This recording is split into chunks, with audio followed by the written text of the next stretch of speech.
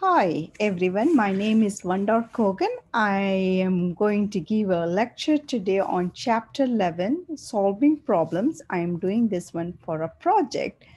And before I start, I just want to let you guys know I will not be able to cover the entire chapter because it's quite big chapter, but I will be covering the first part of the chapter here, that is representing a problem, types of problems. We have two kinds of problems, that is well defined problems and ill defined problems. Under there is a cognitive skills in well and ill defined problem solving and framing a problem, the roles of values. So if you look at the chapters outline, there are quite a few topics that this chapter covers, but I will not be able to talk about the entire chapter. So if you look at the textbook, as Professor Moore would say, please, please, please try to read the entire chapter in order to do well in your test, because there is so much information. It's very hard to put everything in condensed form with this presentation. So I would highly recommend every one of you to please read the chapter before the test. And even for us as a psychology majors, or whatever you're studying for this cognitive psychology, it will really help to understand why we are studying. And there is so much information. And the beginning of this chapter, there is a quote from Albert Einstein. It says, "It's not that I am so smart, it's just that I stay with the problems longer." And it's a very interesting, I really like that quote, because sometimes we all have faced problems in our life, and we are continue to going to face problems as we get older and grow out of college life and things like that. And when we think about cognitive psychology in previous chapters, that everything is talked about, cognitive psychology is like more about problem solving, reasoning, and decision making. This section, by examining in depth the central topic of the problem solving, reasoning, and decision making, because these cognitive abilities have rules and properties of their own that are important to an understanding of human cognition. And before we go any further, we need to say what is the definition of a problem. According to our textbook in our cognitive psychology, a problem exists when the goal state and the current state are different. And what do I mean by that? And I want to give you an example about a high school student who just graduated from high school. And he's planning to go to college, but he hasn't decided which college he would like to go and what major is he would like to take, and how many years is going to study. But the current state for this high school graduate student is he just got graduated. His goal state is going to be graduating from college, and between those two there are 4 years gap that he has to figure it out how he's going to get to that goal state. He has to choose the college, he has to choose the major, he has to go and meet with the advisors, and he had to attend the classes, and he needs to know how many credits to take, and he has to do well before he can complete a college graduation. So the problem solving occurs when the current state is transformed into the goal state. You have achieved your goal. So for a graduate student, high school graduate student, in order to complete his college and to be graduated, then he completes his entire goal. And as we move on, how do we represent? This is the representing a problem. The key to understanding human problem solving is how we represent the problem, because what is problem for me may not be a problem for you or someone else. For a child, tying a shoelace will be very difficult, but after a week of teaching and learning how to tie a shoelace, it that doesn't become a problem anymore. And it's same thing for us when we go to work. In the beginning, we have a week, a month to get used to our job. Once we learn all the logistics and how to do things in and around at our workplace, and we are very comfortable with it. And there is an example that is given in our textbook. It says a woman was given four gold chains for her birthday. Each chain was 3 links long. She wanted to join the four chains into a single closed chain to make a necklace. However, having a link open would cost $2 and having a link closed would cost $3.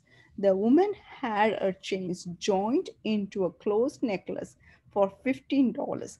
How did she do this? That is the problem that is represented to us, and we need to figure it out. And they've already given all the explanation how much it's going to uh, cost for opening and closing, and how much this woman spent. So every one of us look at this problem, we might have to work and think and reason and come to a conclusion. There is one other example that was given. It's about, we are talking about representing a problem. How do you represent to someone the problem? And there was this monk who traveled every day up on the top of the mountain to meditate. He took the same path. There is only one path to reach there, and every evening he would take the same path to come back. And the textbooks is talks about that. And at the end of the day, just as he settles in for a well deserved rest, his mind wanders to whether every event is unique, or whether, for example, there was a place on the path that he passed at the same time on both days. With this, he fell asleep. So the question arises, like the problems that we are represented and how we are represented the problem, it helps us to solve it. And our understanding of the situation allows us to make use of personal knowledge or invent novel solution methods. However, as in the case of a gold chain, when we misinterpret the conditions, we may fail to appreciate the simple elements of the problem and not retrieve a successful solution method. And there is two kind of problem solving. One is a routine problem solving, the other one is a non-routine problem solving. And let me explain what is routine problem solving. When we apply a learned knowledge or a technique to solve a problem, it is called routine problem solving. Non-routine problem solving stresses the use of the procedures or strategies that do not guarantee a solution to a problem but offer the possibility of success. I think every one of us have learned a routine problem solving, which is a very basic thing, like from point A to point B, you know how to get to your university, or which is the shortest path to take.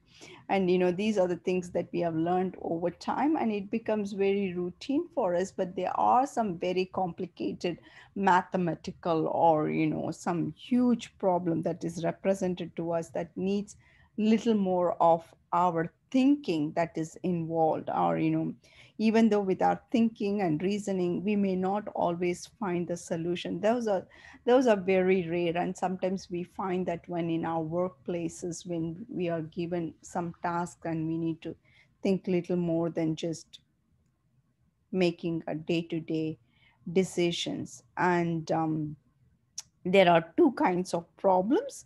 One is a well defined problem, the other one is a ill defined problems.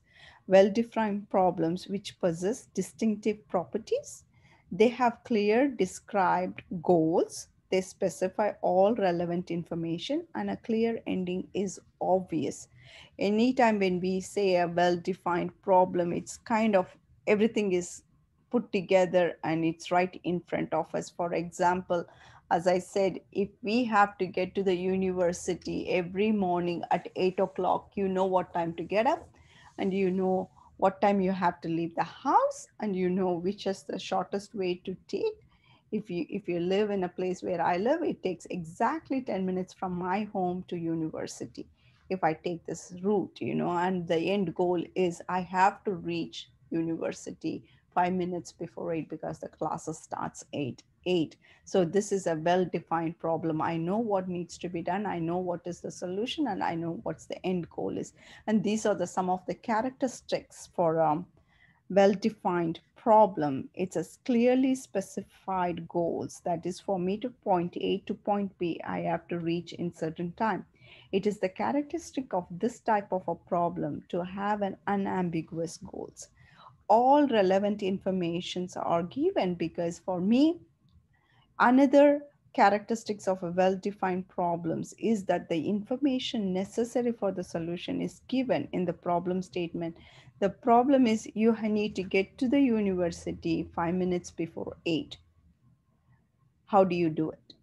And third is a clear ending. The final characteristics of well-defined problem is that there is a stop rule because you have to reach 5 minutes before university. Then your goal is complete, and that is a clear ending. That's where everything comes to stop. You have achieved your goal and you completed your problem solving. Like, for example, if I want to make a jigsaw puzzle, I first need to know how many pieces of jigsaw puzzle I'm going to make. And is it 1,000 piece, 500 pieces, or 2,000 pieces? Or what path is the shortest? Some of us, we ask those kind of questions in our life, especially on for some reason I always find it Broadway is very busy after October until New Year's. I don't know where all the people come from, and I have to always take a different route around those 3 months. And who committed the crime in 1990s. If you guys are much much younger than me, there was a shows, lot of them are had to do with the detective shows, who murdered what, and always a problem solving and things like that. These are some of the well defined problems. That is the characteristics of the problem solving. The second one is a ill defined problem, which is a more challenging and more interesting than well defined problems, because you have to now look for answers, you need to look for solutions, you need to really think what the solution is going to be. And in our textbook, there is this 9 dot problem is given, and your task is to draw a line through each of the dots by drawing no more than 4 straight lines without entracing a line or lifting the pencil from the paper. This is one of the example for the ill-defined problem, because it really doesn't give you a very clear cut. They don't say what shape it should be. All they say is you have to draw 4 line through each of the dots, and it's little confusing. Everyone can come up with their own different ideas and to reach the goal. So some of the characteristics of ill-defined, it is not always clear what the question really is, or how to arrive at the solution, or what a solution would look like. Because when I was looking at this problem in our textbook, I really didn't know how to come to that solution that they've given. I have to cheat it because I have to go back and look for the answer. How did they do it? And and it was very interesting. Sometimes we don't think out of the box to solve the problem, and especially I don't think out of the box. I'm a very traditional person. I try to stay within that line, and I thought there is no way I'm going to draw 4 line and touching all the dots in that problem. And they are open domain topics because you are free to consider any kind of information you want. Some examples of ill-defined problems include, what career should I pursue? We all have that urging questions, like, what are we doing? If you ask a 5-year-old child, that child want to be a police officer or a doctor or a lawyer, But if you ask the same child after 10 years, and the child's career will be very different. And by the time they get to a high school and college, even after graduation, we are asking that same question: what do I want to pursue? So these are the some of examples of the ill-defined problem. Or how can I be happy? Like, happiness is not one for all for one. It doesn't fit everybody the same way. What is happiness for me may be different for you. What is happiness for you may be very different for me. These are the things that we have to figure it out in our life. What makes me happy? And we cannot just put it in a small box and gift wrap it and say this is happiness for the entire world. It doesn't work. So that is another example of ill-defined problem. And this question I really like: is this person the love of my life? Oh my gosh, how many of us ask that questions in our life? Even when you were 12 or 15 or 18 or 25 or even 40, sometimes we ask that same question. Is this the person the love of my life? It's because it's just changes. We change as a human beings. And I'm not the same person that I was 5 years ago. My interest changes, not entirely that I changed, but there are some things that I wouldn't do what I did 5 years ago. So these are very complicated problems that we have to deal with, and we have to solve, and we have to come up with our own solutions. And the other one is honesty the right action if it hurts someone's feelings? That is that is a philosophical question, and many philosophers asked the same question, and we are still asking that same question: is honesty the right action if it hurts someone's feelings? And these are some of the examples of the ill-defined problems. There are some characteristics that ill-defined problem has: is a neurological of moral reasoning. And it is, until I read this chapter, I did not know that how the moral reasoning affects our brain, and how personal reasoning and impersonal reasoning affect two different parts of the brain. And it was very interesting for me to read and study, because there is an example in our textbook. And it says a trolley is running out of control down a track. In its path are five people who have been tied to the track by a mad philosopher who can flip a switch which will lead the trolley down a different track and avoid the five people.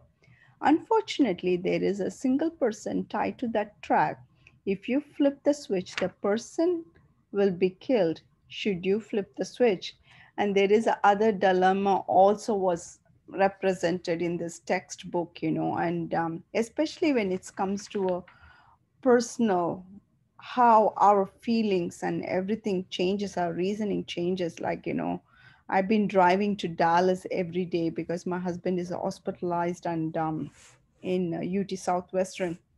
And as I drive by, and sometimes I see an accidents that takes place, and the person that I have never met or never seen, and I feel sad that I've seen the accident, and somebody is just badly injured. But it's not the same thing like if somebody is closest to me gets injured, in my family member. My feelings will be so different. And that's what the cognitive psychology here, that it's our reasoning is different when it comes to personal and impersonal reasoning. And the first moral problem is called the impersonal reasoning because it relies on the calculation that can be applied to any topic and does not involve the reasoner. The second problem that is represented here is: suppose that in the trolley dilemma, you are sitting on the footbridge over the trolley tracks, and a large stranger is sitting nearby. If you were to push him onto the tracks, his body would stop the trolley and save the five people, would you push him onto the tracks? The first one just gives you the example and say, what would you decide?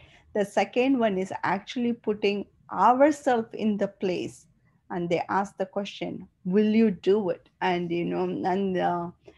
there is studies done and research done. There are some college students how they respond to these two different dilemmas when it's not involved them personally, and when it involves them personally have to take an action. And our brain works in a very different way in two different places, and it's very interesting, and it makes a lot of sense when we are understanding why we do what we do, why other people do the way they do. And this chapter is very, very fascinating for me because I work with the foster care home children, and I'm very interested in the behaviors, why people do what they do. And this chapter has really opened my eyes to see how our brain works with the simple reasoning, and it's really eye opening. And please take time to read this chapter and try to understand. It's very, very fascinating. And here is that brain part where it works like these two parts is like, where the impersonal reasoning affects and the personal reasoning affects in a two different place. And here is the detail of it that is given. And the more we study about brain, it's a very complex organ. And the more we have to learn. And it is definitely a very fascinating subject for me personally. And the second one that affects the ill-defined problem is the influence of culture. The solution to these ill defined dilemmas require judgments that combine moral, emotional, and cultural components of it. Again, the book represents two different examples, and it's represented to the people who are here in America, and as well as how would the different country would answer that same question and same dilemma. It's everything has to related with our cultural components, our cultural upbringing. And it was it is the story is about your ship has sunk at sea. You are in the ocean with your mother, your spouse, and your child. Because of your poor swimming ability and the absence of any flotation device, you can only save one other person from drowning. Whom would you save and why? And the it's very interesting. The answers are, uh, and the reasons why they chose those answers also is very, very interesting. And please do take time to read that example and try to understand how we all are influenced by the cultural upbringing and the decisions, the judgments that we make day to day our life is very, very important, and able to understand so that we have a better understanding of the people come from a different culture. Especially in America, you see so many different walks of life people live here, and they do things, and you may not understand why they do it, and if you understand this example, and it gives why people do what they do, and makes it more interesting for me. And the third one is a cognitive skill and well defined and ill defined problem solving. And well defined and ill defined problems requires different types of cognitive skills, an ability to reason, an ability to reason and draw inference, an ability to monitor whether the reasoning is progressing correctly.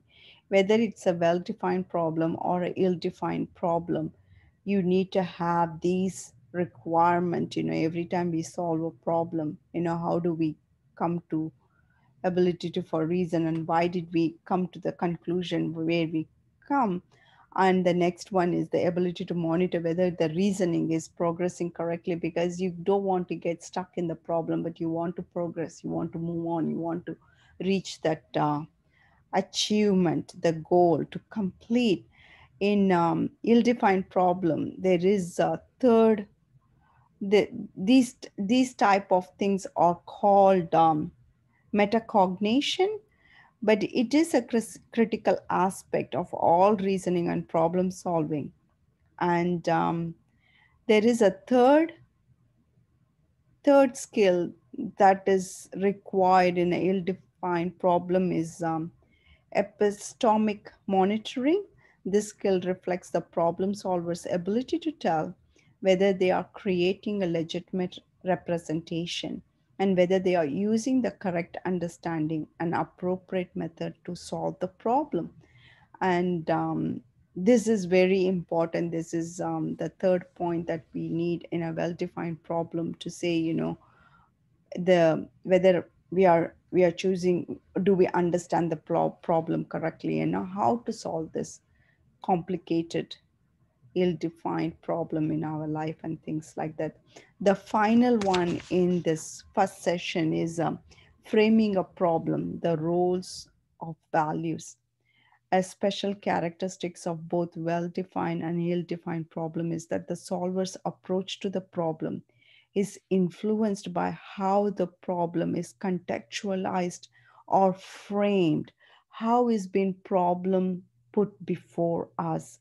And there is an example, and I'm sure you all been to supermarkets, you all been bought something, and just looking at the labels after reading this chapter, I am sure you will pay more attention to what the label says. And one of the example our textbook says there is two types of meats, meat A and meat B.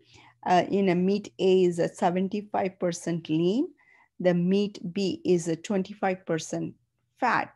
It is just simply how they worded the sentence, but both of them are the same meat, 75% lean and 25% fat. It's both the meats are the same, but it's how they labeled it according to, based on that, how people react to it and how people differentiate it. And that's what the framing of problem is all about. All about. So when you go next time to the supermarket, pay attention to the labels, what it says and how it is. And I hope this lecture has just helped you a little bit of a curiosity in you to learn more about solving problems based on cognitive psychology. And thank you for listening, and I hope this helps.